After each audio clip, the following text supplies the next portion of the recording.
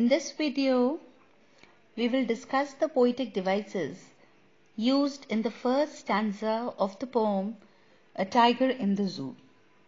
So I'll first read out the first stanza.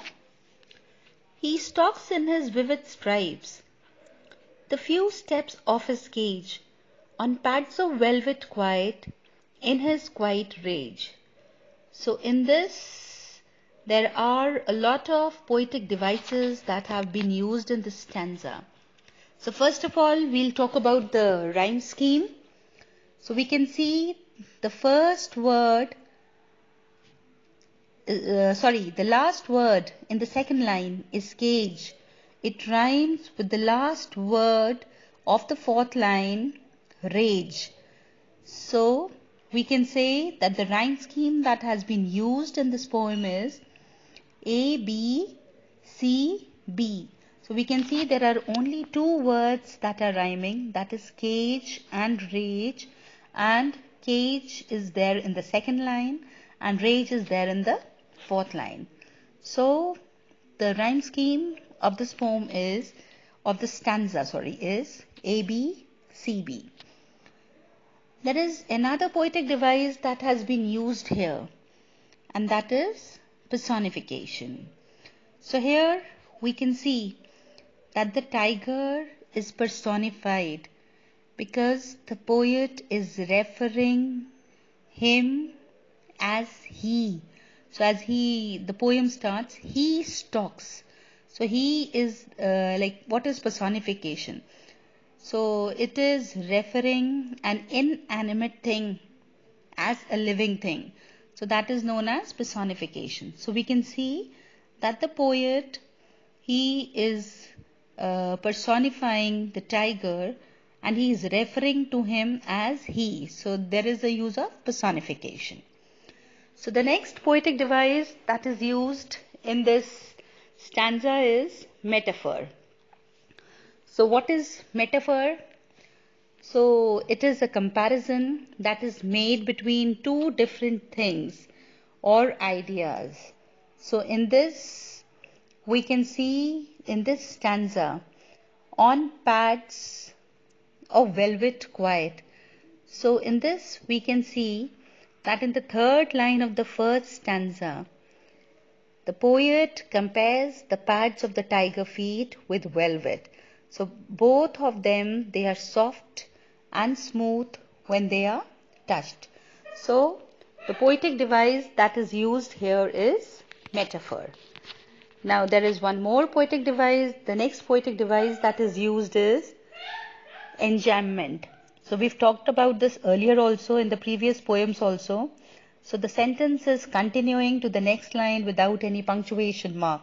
So we can see he stalks in his vivid stripes, the few steps of his cage.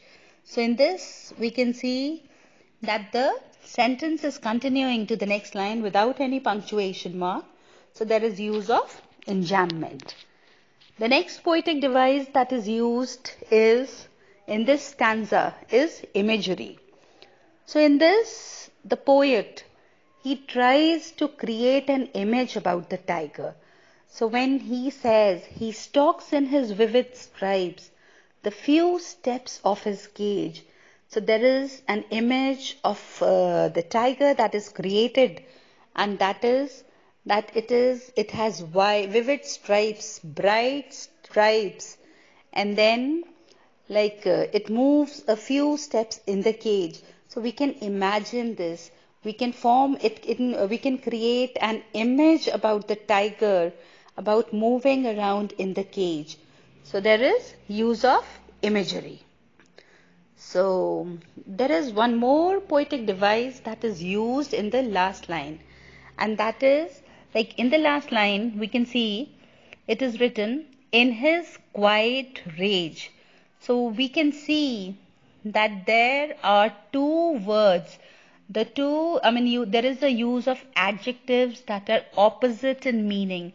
So there is it has been written, it's written quiet rage. So both of them, they are opposite in meaning. Quiet is like very calm and all. Rage is violent, extremely angry.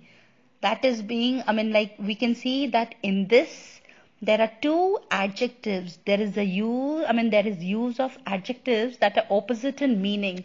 So, there is use of oxymoron also in the last line. There are two more poetic devices that we can say. It is the consonants and the assonance. So we've talked about these poetic devices in the previous poems also, like dust of snow and fire of eyes. So like we can see it is written in the first line, he stalks in his vivid stripes. So we can see that there is use of sound, S sound. He stalks, vivid stripes. So there is use of consonants. And there is use of, I mean, the poetic device that is also used here is assonance. So we can see like there is a vowel sound I that is there in vivid stripes. So we can say, I mean, assonance is also used. So there are quite a lot of poetic devices that have been used in the first stanza.